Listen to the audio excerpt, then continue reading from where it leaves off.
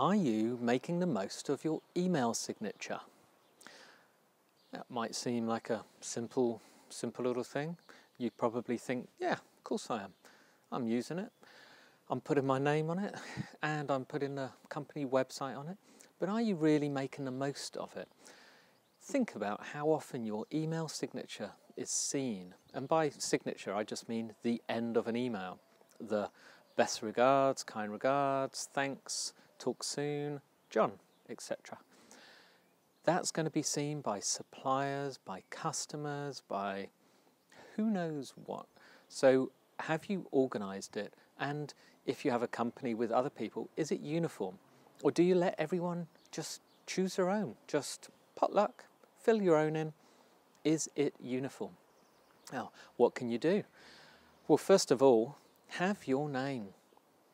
And please have the whole name. A lot of people don't know what your last name is. Next, have it feature your website address and preferably a link to your website. People are very, very lazy. If you want them to have a look, just make it clickable. Is it necessary to put your email address in there? Well, not necessarily, unless you are replying, say for instance you have a company, say like ours, Fire Protection Online, say you might reply from sales at Fire Protection Online, from John. Perhaps you want to add that your email address is john at Fire Protection Online. But otherwise, if it's in the subject, then is it necessary? Social media. People like to follow and people like to check people out. You learn a lot about someone from the social media. Get your Twitter handle in there. Facebook, LinkedIn, if you're a business that's using Instagram, Pinterest. I mean, don't flood it with them.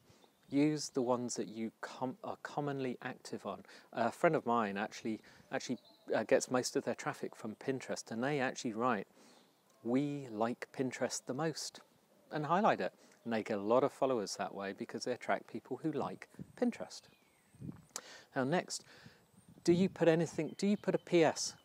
Of course, you're not going to put a PS every single time, but I can guarantee that the PS is probably the most looked at part of your email because people want to people scan down to the bottom, see who it's from and think, oh, what's that? What did they forget to say?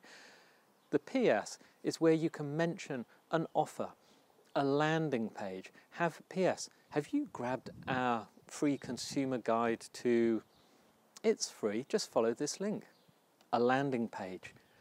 You might think, well, hang on, I've got their email because I'm emailing them, but you want them opted into a mailing list, into a permission. You want them to give permission to mail to you, so you can mail offers.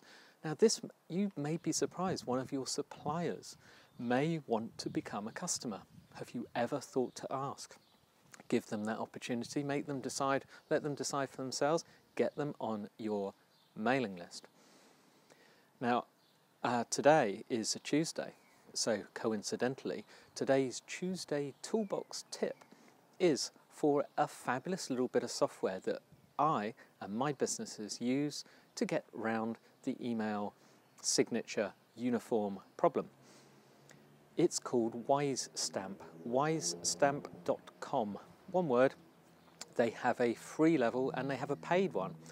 We use the paid one, and that means that as a business, it's centrally controlled. You have access to a control panel so that every single signature has the exact same design, the same look. It would have the same Twitter or Facebook handles for the company. Of course, you can alter them for individuals if that's the way you're set up. And if you have a message, a marketing message, you can append it to every single email and you can change it. You can add, you can include the latest tweet. They have lots of apps that it integrates with to include the latest this, something from your blog, links.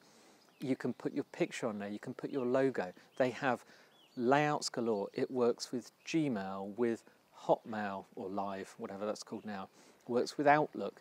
It's all there. Go to wisestamp.com. Just try the free one. It's great. I love it. And it's so neat and it will make you look so professional. Go on, give it a go.